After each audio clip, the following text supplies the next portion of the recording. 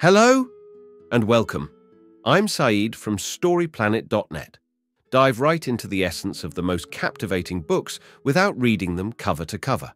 Whether you're on the go, at the gym, or just relaxing at home, we offer you a unique and enriching listening experience. Today, we are exploring the book Stop Walking on Eggshells, a creation by Paul T. Mason and Randi Kreger. Stop Walking on Eggshells, 1998, provides a lifeline for people supporting individuals with borderline personality disorder.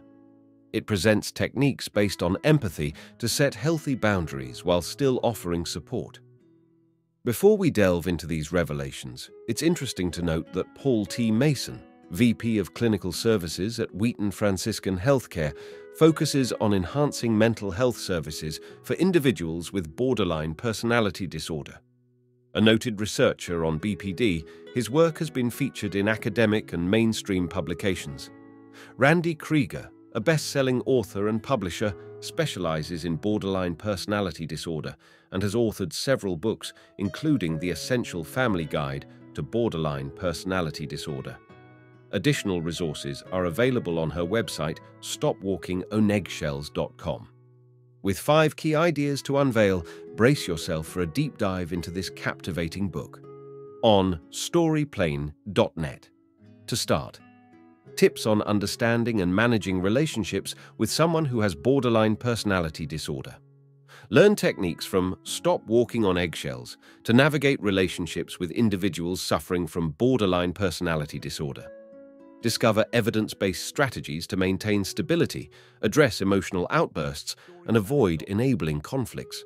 Focus on creating healthy boundaries, enhancing self-awareness, and prioritizing self-care in tumultuous relationships. Key idea number 1, a brief overview of borderline personality disorder and its key points. Ken grew up with a mother likely having borderline personality disorder, impacting his ability to form close relationships. BPD is a complex psychiatric condition involving emotion regulation issues and unstable relationships. Personality disorders are enduring dysfunctional patterns of behavior, often emerging in adolescence. BPD sufferers struggle with self-identity, leading to difficulties in maintaining stable relationships. Despite stigma, understanding the root of BPD symptoms is crucial. Key idea number 2, brief overview of common borderline personality disorder traits. People with borderline personality disorder, BPD, exhibit fear of abandonment, unstable relationships, impulsivity, extreme mood swings, self-harming behaviors, and feelings of helplessness. Their behavior is rooted in deep panic, not deceit. Recovery from BPD is possible through therapy and dedication to change, allowing for healthier relationships and alleviating suffering. Key idea number 3. The text discusses initial actions for improving a relationship. Authors Mason and Kreger suggest being cautious when discussing BPD with someone, as they may react negatively. They recommend gently encouraging seeking professional help for a diagnosis. If the person is already seeking help, it may be appropriate to share your observations in a non-blaming way. Focus on improving the relationship and your own well-being rather than changing the person with BPD. Key idea number 4, staying firm and resolute. Setting boundaries is crucial when dealing with loved ones with borderline personality disorder, BPD. Boundaries help maintain self-protection and clarity on acceptable behavior. Finding a balance between flexibility and firmness in boundaries is important to engage compassionately without getting engulfed in their issues. Boundaries are not about controlling behavior, but honoring personal needs for safety and respect. Boundaries should be clearly communicated and upheld, even if it means removing oneself from a situation that crosses the line, ultimately benefiting both parties in the relationship. Key idea number 5. The text indicates that the journey is ongoing.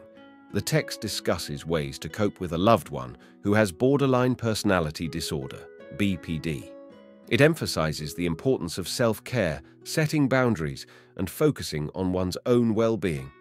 It highlights the need to maintain a strong sense of identity and values, communicate needs clearly, and not take the other person's behavior personally.